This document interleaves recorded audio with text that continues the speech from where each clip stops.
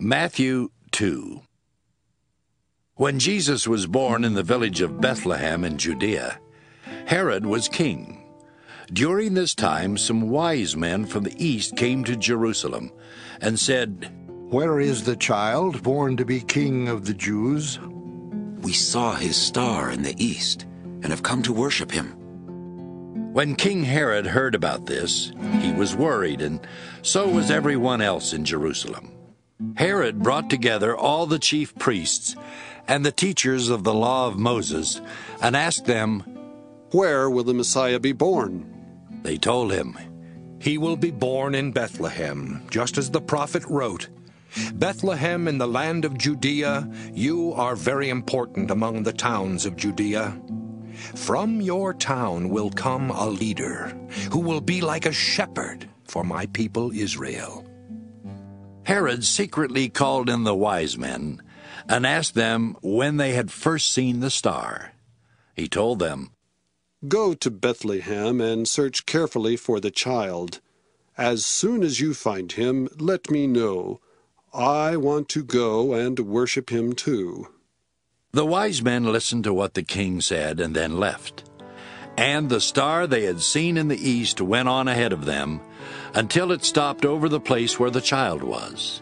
They were thrilled and excited to see the star. When the men went into the house and saw the child with Mary, his mother, they kneeled down and worshipped him. They took out their gifts of gold, frankincense, and myrrh and gave them to him.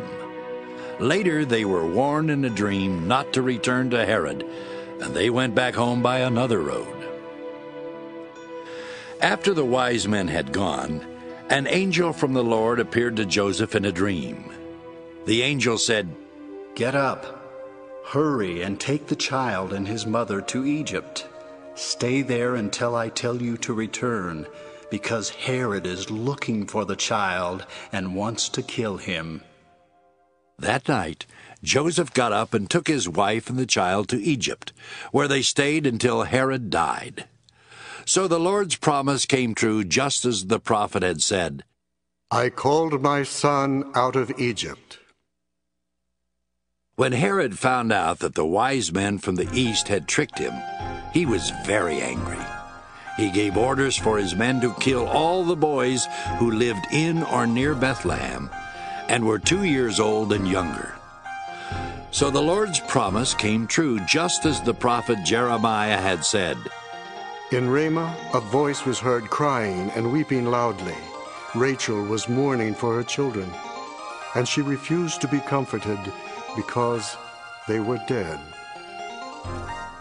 After King Herod died, an angel from the Lord appeared in a dream to Joseph while he was still in Egypt. The angel said, "Get up and take the child and his mother back to Israel. The people who wanted to kill him are now dead." Joseph got up and left with them for Israel.